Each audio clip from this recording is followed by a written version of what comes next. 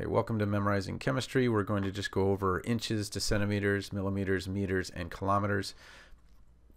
There's a little bit of confusion when you first go from the inches to the centimeters going into the metric system, and then within the metric system, especially with length, something like this. Millimeters, meters, and kilometers all have a relationship that moves a decimal three ways, one way or the other.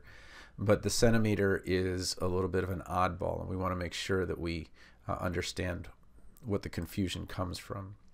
So let's do something that I intentionally made to come out to an even number, and I said calculate 100 inches to centimeters, then to millimeters, meters, and kilometers.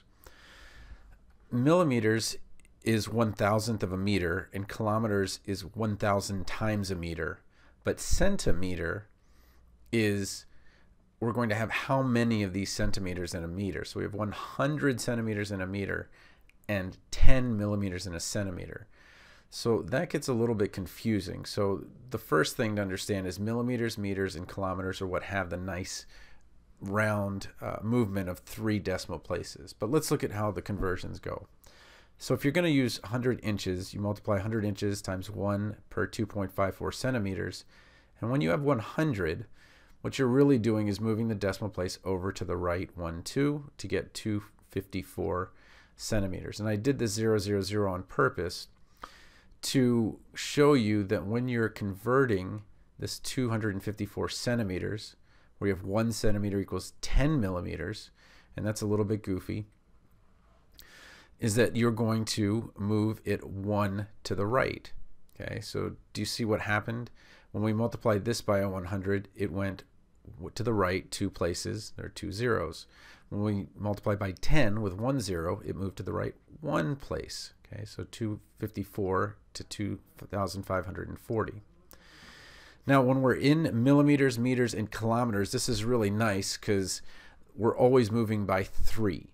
So now 2,540 millimeters, I could either do the math, 254 centimeters, okay, and then I know that there are 100 centimeters, so cent, just like 100 cents in a dollar, it's going to be 1 meter. When we divide by 100, we move the decimal 2 places to the left, okay, because we're dividing now by 0, 0. But you could have just said, oh, well, if we're going from millimeters to meters, that's just 3 places to the left. 1, 2, 3, 2.54 meters.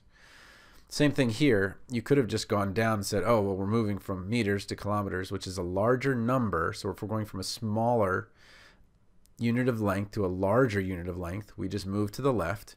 And because it's meters to kilometers, we move to the left 1, 2, 3. And so we expect 0.00254.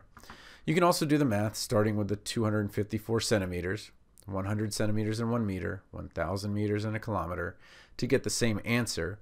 But it's just a lot easier. You can see that we've just moved the decimal to the right 1 with this next problem, moved it to the left 3, and then moved it to the left 3 again. So either way, we'll get you the right answer. This dimensional analysis or factor label method will always work. And if you prefer that one, just to be comfortable, that works. But once you get to the decimals, it just moves a lot faster.